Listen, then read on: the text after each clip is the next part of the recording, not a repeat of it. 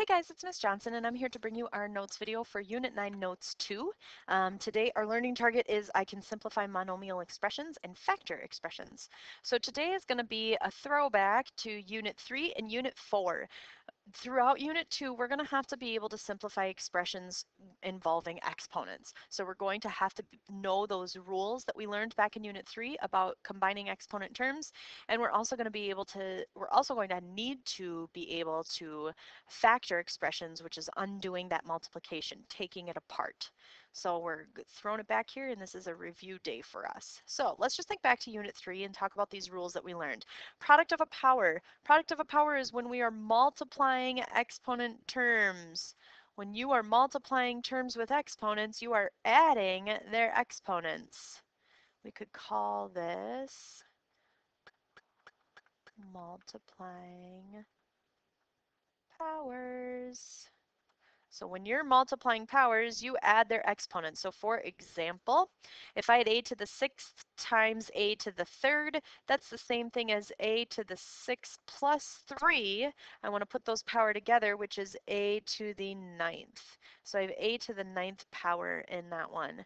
Product or power of a power is when you have parentheses that are raised to another power on the outside, something that looks like this. And when we have that, we want to multiply our exponents. So if I have a power on the outside of parentheses, I'm raising some power in here to another power outside. I multiply my exponents together. So for this example, 6 a to the 6th all raised to the 2nd power. This power of 2 that's on the outside goes to both parts inside that set of parentheses. So I really have 6 squared and then a to the 6th to the 2nd. So 6 squared gives me 36, and then a to the 6th to the 2nd is a to the 12th. So that's where I get that multiplication of powers there. You can also think of this as, I know a lot of people did this in Unit 3, you can think of this as having 6a to the 6th twice. A to the 6th. You have it times itself, and 6 times 6 is 36. A to the 6th, a to the 6th. You would add those powers just like we did up in the first example, and I get 12. The 0 power, anytime I have something raised to the 0 power, it's equal to 1. So when I have 10,000 times a to the 3rd, it's all being raised to the 0 power, everything inside the parentheses. So this is equal to 1. And then quotient of a power is when we are dividing powers. Okay, that word quotient tells us division. So when I'm dividing powers, I am going to subtract my exponents. So subtracting exponents, if I have a to the 6th over a to the 2nd, that's the same thing as a to the, oops, yellow doesn't really work. There we go. A to the 6th minus 2, which is a to the 4th. You can also think of this as having 6 a's on top, 5, 6. So I have 6 a's on the top of a fraction. I have 2 a's on the bottom of a fraction, and that's because of those powers. And any number divided by itself is 1. So a over a cancels out because a divided by a is 1. Another a over a cancels out. 8 over a is 1. I'm left with a times a times a times a, which is a to the 4th. Okay. So let's just do a little practice here. In number 1, I have 4 times x squared times y to the 3rd. I am going to combine like parts. So I'm going to put my x to the 1st and my x to the 2nd together. And when I multiply those powers, I add those exponents. So that's 4x to the 3rd times y to the 3rd there. In number 2, I have everything inside a set of parentheses all raised to the 0 power. So 4 is raised to the 0 power, x is raised to the 0 power, y is raised to the 0 power, z to the 3rd is raised to the 0 power. Everything inside is raised to the 0. This whole thing is just 1. No more variables, no nothing left over, it's just 1. In number 3, I have 6 times y times x to the 3rd times y to the 4th times x, all raised to the 2nd. There's a couple things that I'm going to do in here. One, I notice inside the parentheses that I have y terms that can be put together. I also notice that I have x terms that can be put together. So I'm going to do that first. I'm going to make that 6 times x to the fourth times y to the fifth. And that's just simplifying the inside. I haven't raised to the power of 2 yet, so I need to do that next. Then, when I raise to the power of 2 on the outside, every part gets raised to the power of 2. So I have 6 squared, x to the fourth to the second, that's 6 squared, x to the fourth to the second, y to the fifth to the second. Multiply those powers together, that's 36, x to the eighth, y to the 10th. You can also treat this as just having 6 x to the fourth, y to the fifth times itself 2 times. And the reason that comes into play is because you have 2 of this whole set of parentheses. If I look at it that way, it's 6 times 6, which is 36, x to the fourth, that's x to the eighth, because I add those powers together, y to the fifth, add those powers together, and I get y to the 10th. Same result. Either way you think of it is going to work for you. In number 4, I just have some things to multiply together and then combine. So if I put together my coefficients on the outside, 4 times negative 7 is negative 28. So those are my coefficients put together. Keep in mind, I didn't address this, but we can say it out loud here. There's an invisible little multiplication that's between these. This is not addition, this is not subtraction, this is not division. These are two parentheses being multiplied. So then if I look at the a terms, I have a to the first times a squared, that's a to the third. And I have b to the sixth times b to the third, that's b to the ninth. That is my expression there. I want to end up at a point where I have one coefficient that's reduced as much as it can be. So if there's a set of if there's a fraction or something, I need to reduce that. I also want each variable only one time. So like up here, we had two y's showing. We don't want two y's. We need to combine those two together. Okay, same thing here. I have an a times an a. I want to combine those together. Let's look at the last two in this section. I have 4 times a times b on the top of a fraction, and I have an a on the bottom of a fraction. Now there's nothing I can do to simplify on the numerator, and there's nothing I can do to simplify on the denominator separate from each other. But so then once I figure out that there's nothing to simplify separate from each other, then I can go across the fraction bar. I notice that an a divided by a is going to be 1, and that's going to cancel out. So this whole thing is just going to be 4 times b over 1, which is just 4 times b.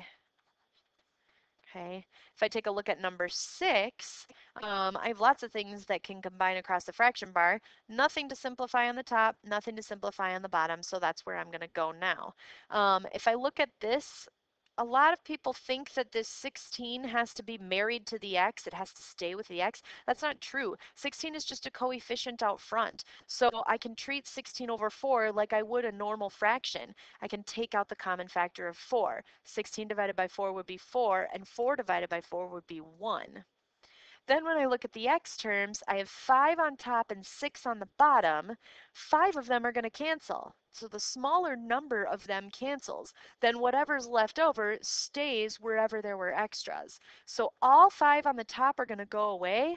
On the bottom, I'm going to be just left with x to the first. The y's, I have 7 on top and 4 on the bottom, so the smaller number of them goes away. 4 are going to cancel, and wherever the extras are, they stay up there. So y to the 7th over y to the 4th, I can get rid of all of these, and 7 minus 4 is 3, so I'm going to have y to the 3rd on top. You can also see that if you expand these out. If I expanded out my y's, I'd have 1, 2, 3, 4, 5, 6, 7 on top. I'd have 1, 2, 3, 4 on the bottom. I would cancel 1 over 1, 1 over 1, 1 over 1, 1 over 1, and I'm left with 3 left over. That's where I get that power of 3. So now let's put this whole shebang back together. I've got 4 times y to the 3rd left on top. On the bottom, I have just x to the 1st. That is my simplified expression. So some stuff did actually stay on the bottom. That x term stayed on the bottom. Okay. Let's flip over to the back. Now we're going to talk about how we would factor expressions. So the first thing we always want to do when we factor expressions is check for a GCF. So that is always step number one. Check for a GCF. Then once we check for a GCF, we have kind of two paths that are going on here. If we have a monomial that's left, then we're done. There's no more factoring you can do. Okay? If you have a binomial that's left, meaning two terms, ask yourself if it's a difference of two squares. If it is, you can factor that. There should be an E in there. You can factor that. If it's not, then you're done. Okay? If it's not a difference of two squares, then there's nothing else that you can do, and then you're done from there. Now, so that's binomials and monomials. If we end up with a trinomial, we have a couple of options. We can either use the x and group,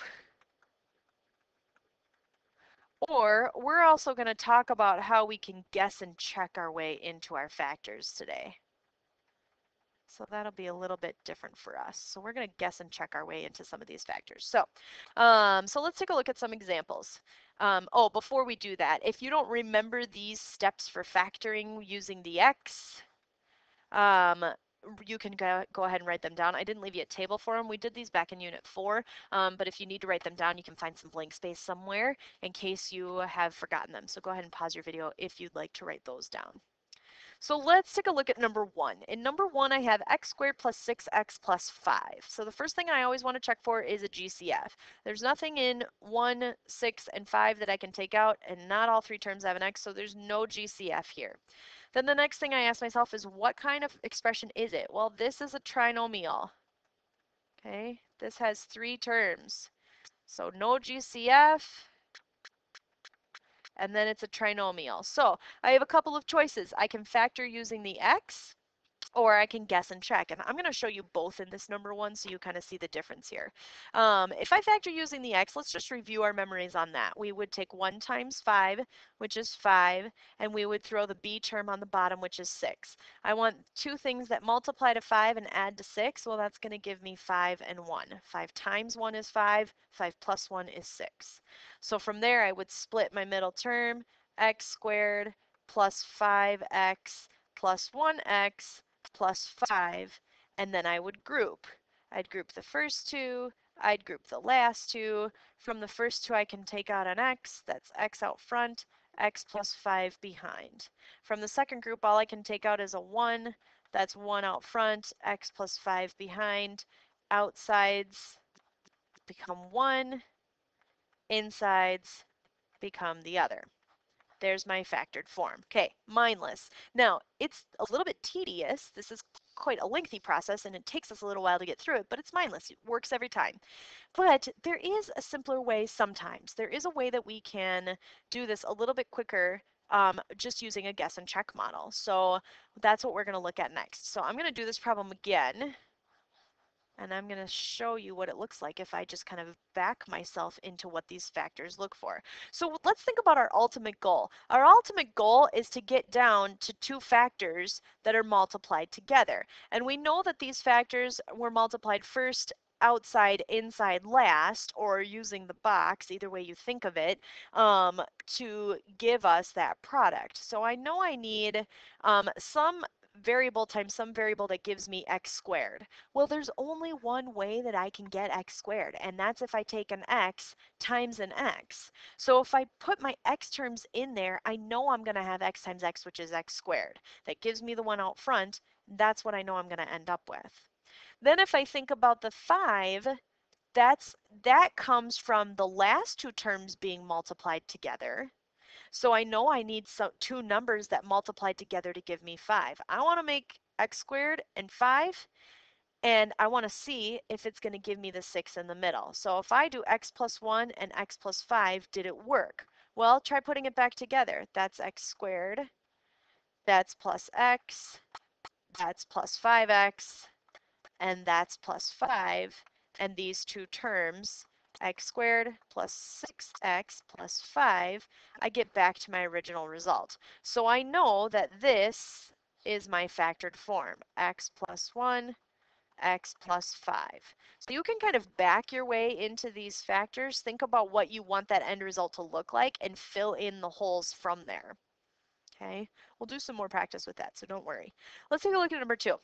And number 2, remember the first thing you want to look for is a GCF. I recognize right away that I can take out a 3 and I can take out an x. Okay, that's my GCF there. So when I pull my GCF out front, I have 3x. Take a look at what's left over. I'm left over with x and 5. So x minus 5 are my extras. Then you have to ask yourself, is there anything you can do with x minus 5? No, you can't. It's a binomial, it's not a trinomial, and it's a binomial that doesn't have a squared term, so it's not a difference of 2 squares, because that is just not possible. That's your final factored expression for that one. All we did there was take out a GCF, and then we were done. Let's talk about number 3. So in number 3, if I try to use the guess and check model, let's just see what would happen here. I know that I want my first two terms to give me this 3x squared. So I know I'm going to have a 3x and an x. Okay, that's the only way that I can get to 3x squared.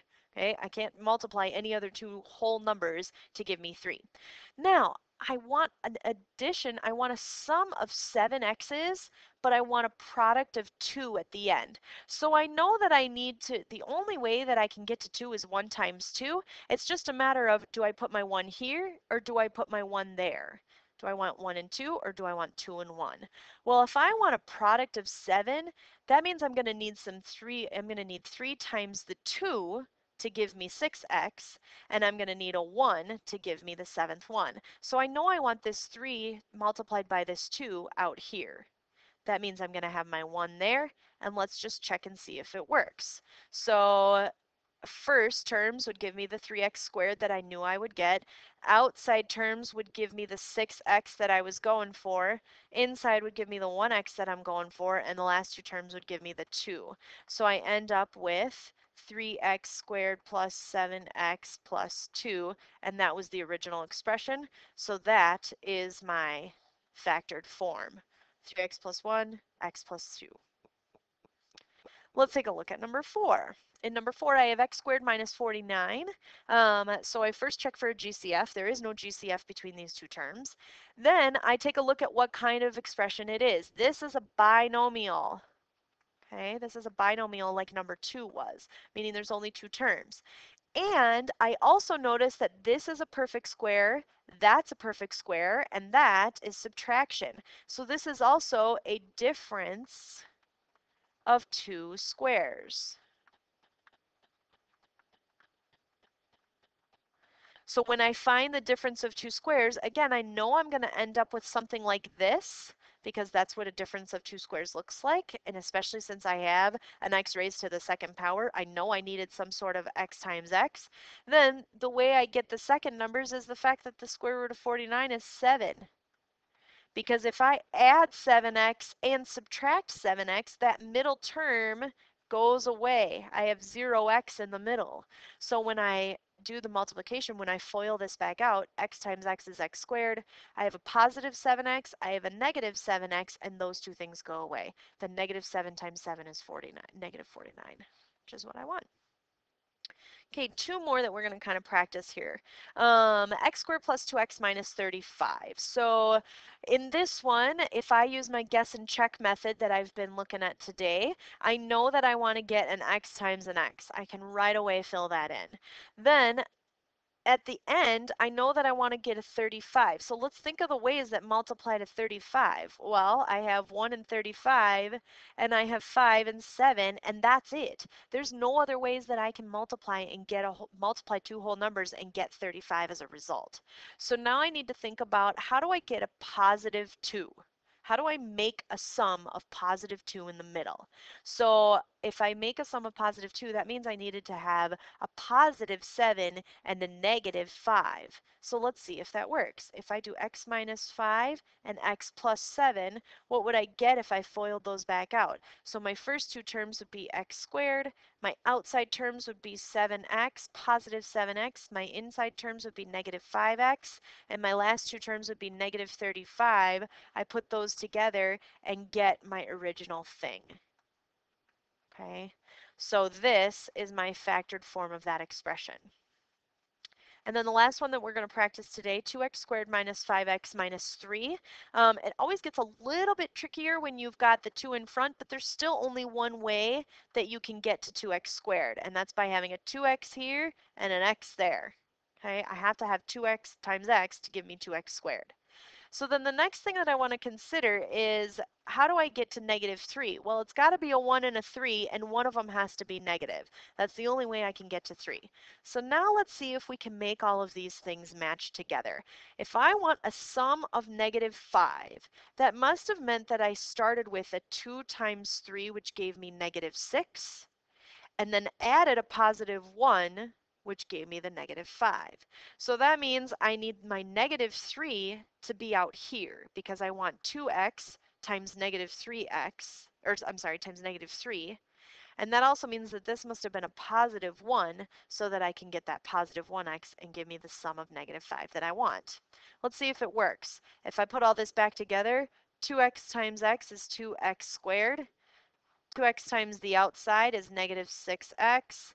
1 times x is positive 1x. And 1 times negative 3 is negative 3. Put those together, 2x squared minus 5x minus 3. So it got me back to my original, which is my goal. That's my factored expression. It's my factored form of that expression. Okay, so now this guess and check model is really nice. It's really slick when you can kind of back your way into some pretty easy basic trinomials. You want to be careful though when you are looking at trinomials that have something, I'm just making these up as I go, but if I'm looking at something like 6x squared, you know, minus something plus something, whatever, this 6 has a lot, there's a lot of ways you can get there. You can do 1 and 6, you can do a 2 and 3. You're going to have lots of options to get to that middle term. Same thing if you have like, I don't know, 16. You know, if you have a 16x squared in front, you've got a 1 and a 16, you've got a 2 and an 8, and you've got a 4 and a 4, and you could have a positive and negative version of all of those. Okay, so it gets kind of tricky. So there are some times when you're just going to want to set up the x and group, because it's going to be mindless, it's going to be easy. It's kind of like using quadratic formula versus factoring when we're solving quadratics. Sure, quadratic formula is a little bit tedious and it takes us a little bit longer, but it's mindless and it always works. We don't have to ask ourselves if it's going to work. That's the nice thing about this method, this grouping an x method. But if you get some pretty basic trinomials that look like this, you know you can back yourself into what that product is and what that sum is, because that's ultimately my goal. I still want a product here, and I still want a sum there. Then you can go ahead and use the guess and check method, and it might save you a little bit of time. That'll be especially important when we're in this Unit 9, where we're simplifying a lot of these expressions. So that's going to take us to the end of our review notes for Unit 9 Notes 2. Thanks for listening, and I will see you all another time.